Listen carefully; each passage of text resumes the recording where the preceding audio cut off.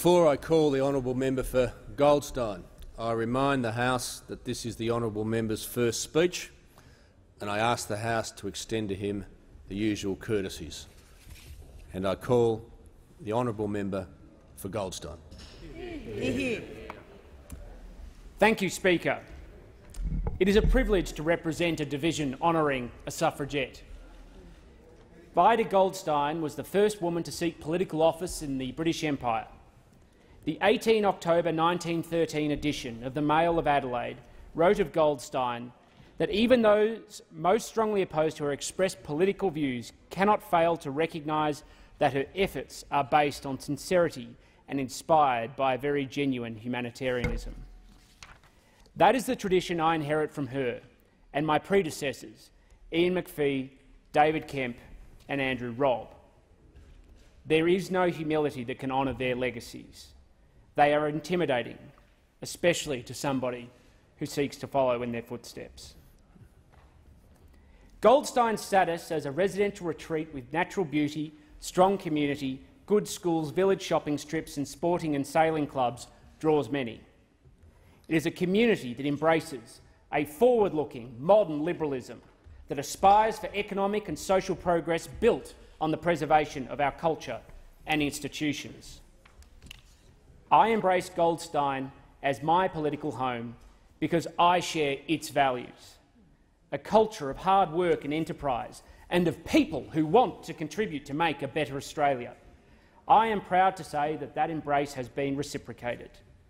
The people of Goldstein deserve somebody who will represent them, who is prepared to sacrifice for their trust, and I give thanks for that trust today.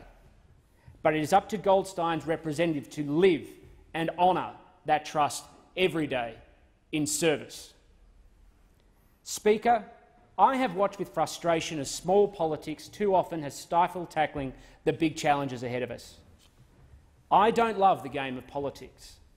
My interest is public policy and how we secure this country's promise for future generations.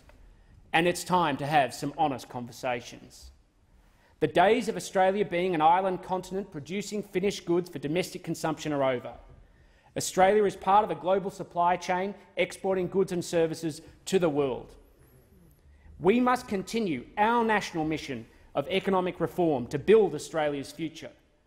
Sir Robert Menzies stopped nationalisation and preserved private enterprise. His legacy allowed Hawke, Keating, Howard and Costello to free enterprise for the 21st century, and the latter had the courage to start the shift towards a tax system for our times. The legacy of my immediate past Goldstein predecessor was to open markets. The benefits of trade agreements begin with the signing of a pen, but finish with new opportunity. Our task is to seize that opportunity, but we cannot do so if we are not competitive. Trade isn't just about goods, it's about professional service exports too.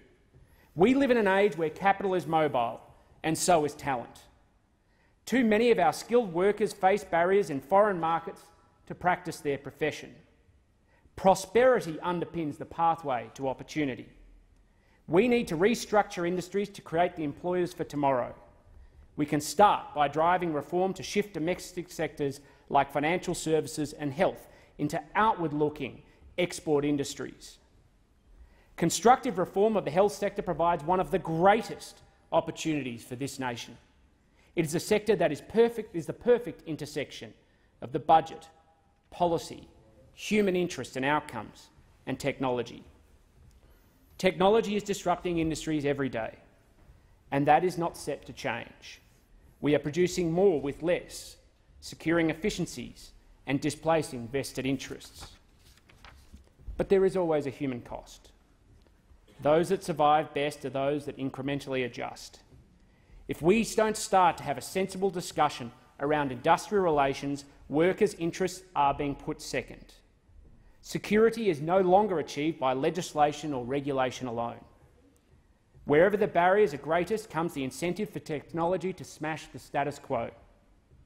Whether they accept it or not, those that argue for inflexible industrial relations are now the enemy of workers' security. The same is true of tax reform. We must stop fiddling at the margins. I have never understood why we tax people more than companies. It fosters perverse incentives for the wealthy to redirect energy to minimising tax rather than growing profits. Australia has always been a net capital importer. To continue attracting capital, we must have a competitive and just tax system.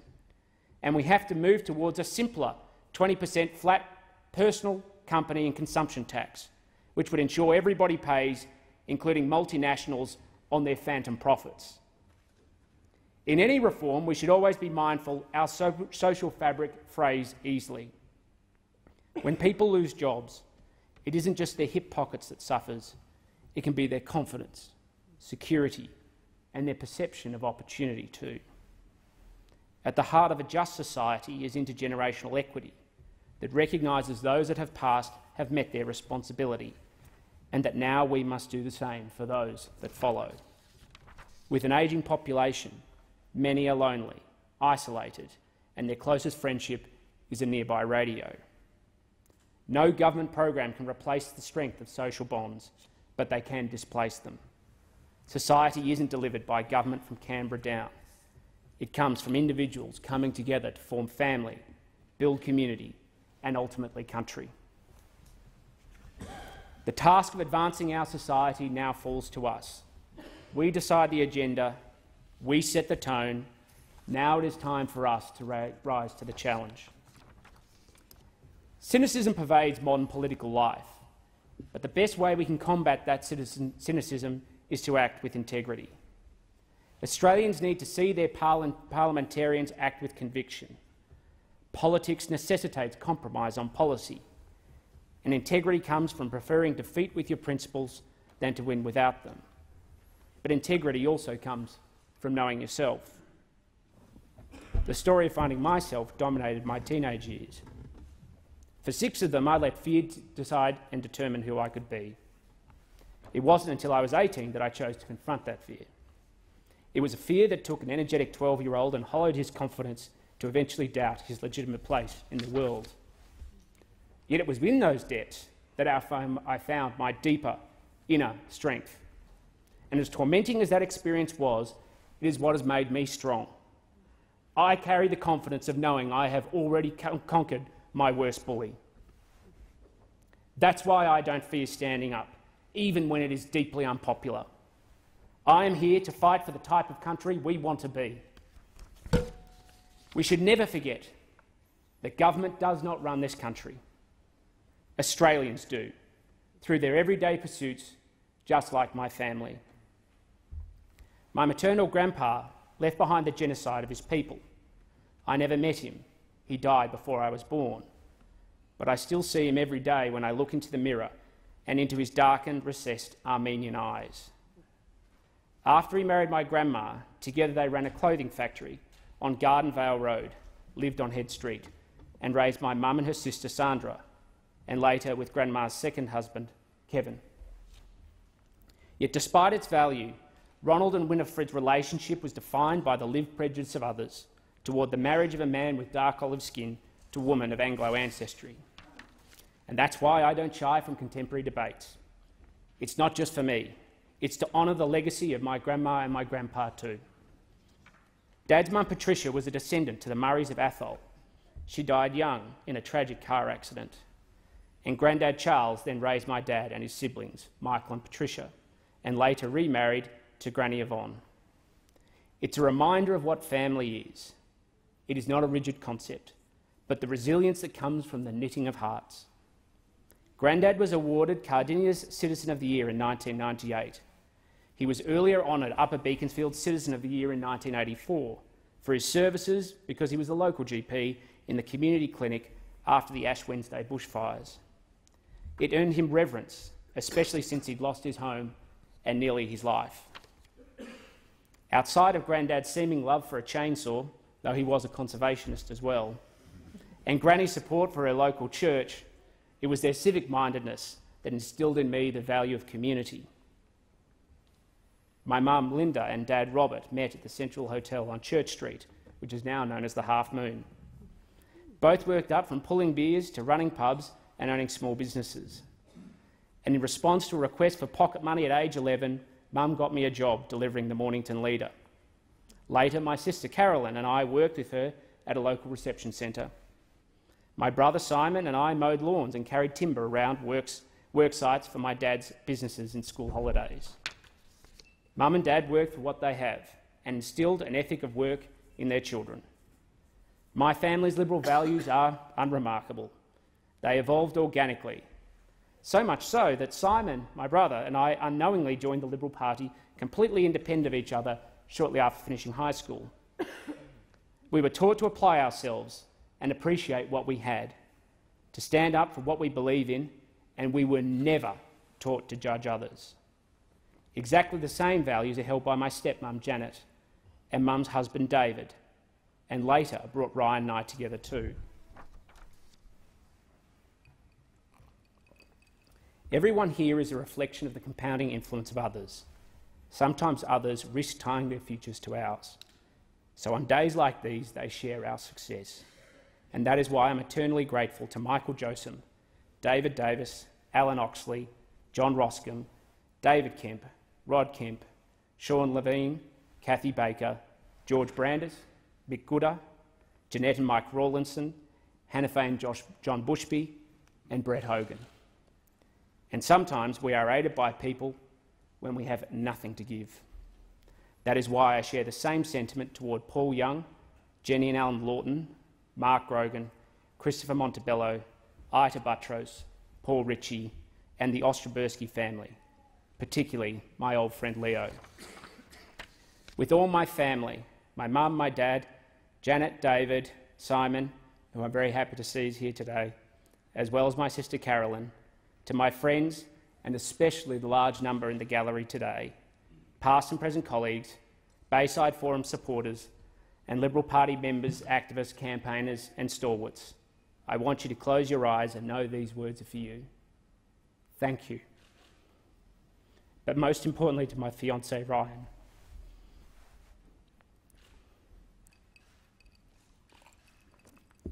I know you have sacrificed so much for me to be here today, and we are only at the end of our beginning. For 7 years, a ring has sat on both of our left hands, and they are the answer to a question we still cannot ask.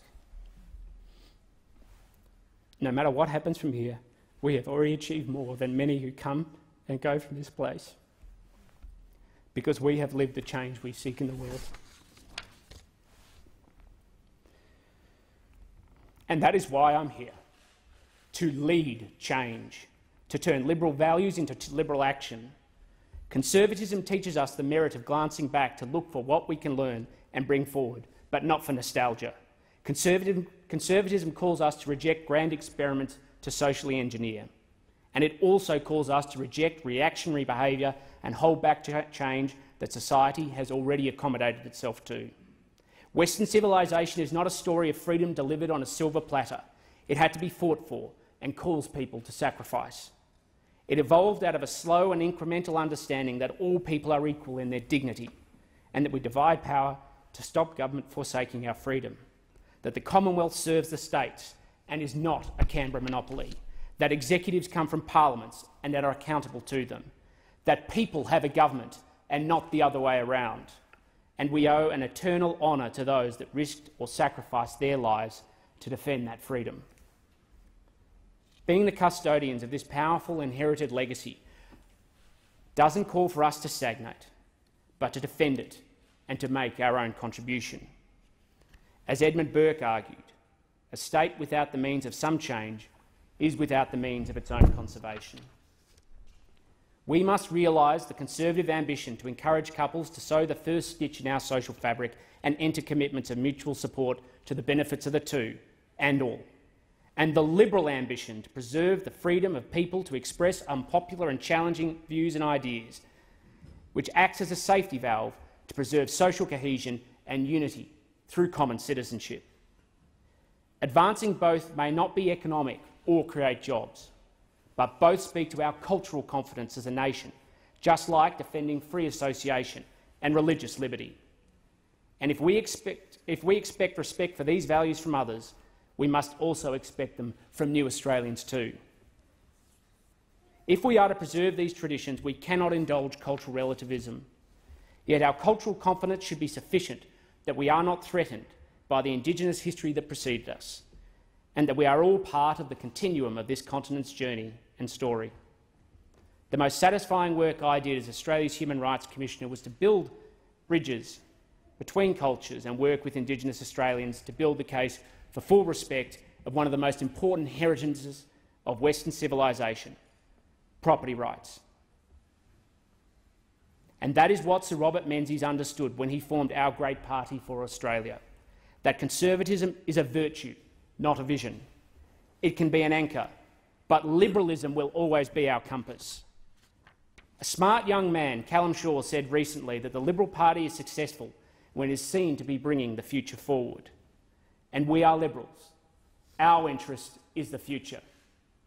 The triumph of identity politics is to turn people inward and see differences first, and not our unity. We must never play into the hands of our opponents who want us to abandon liberalism for a moniker that defines what we are against. If we do, we raise a white flag and allow the future to be defined by others, only to temper the speed that they take us there. The Fabians always sought an anaesthetisation from liberal democracy to the socialist alternative, through incremental tax rises on the productive and the permissiveness of welfare independence. The consequence of this dehumanising path has never been more real. Today, they dismiss free choice as an irresponsible luxury in subservience to the rising costs they deliberately shoulder onto the state. I will not accept that future. I was not elected to slow their success, because there is an alternative Liberal vision for this country, and it speaks to our ambition for national unity, the pursuit of freedom, justice and responsibility, and our optimism for tomorrow. It is a vision built on mutual respect for each other's humanity, individuality and freedom to pursue their life, family, opportunity and enterprise, that values family irrespective of their sum or their parts. It appeals to a human compassion not motivated by pity but firm heads and soft hearts. Liberalism creates an opportunity society where social mobility for the next generation is preserved through equal opportunity, but that understands reward comes from taking risk and responsibility, that we favour work because of the autonomy, dignity and security it provides. We know people sometimes fall down. That is why we respect the speed that they seek to pick themselves back up. People cannot always do it alone, and that is why family and community is so important. They form the first support in a rebounding safety net, not a cosseting one. It is a rejection of the selfishness that comes with the needless dependence, because it burdens others and abrogates our responsibility to those who cannot stand on their own 2 feet. And it understands that everything the government touches, it taxes. Our support for free markets is underpinned by the prosperity and efficiency it delivers, but our commitment comes from knowing the task of climbing economic mountains reveals character and skill.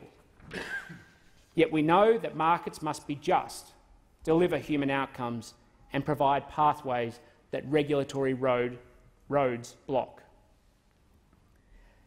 That acknowledges as imperfect as the showerhead of trickle-down economics may be, history shows its flow is more dispersed than the garden hose of our opponents prefer, and invariably hydrates those closest to power. It's an ethos that prioritises reason, technological progress and scientific endeavour to drive and realise progress and care for the environment.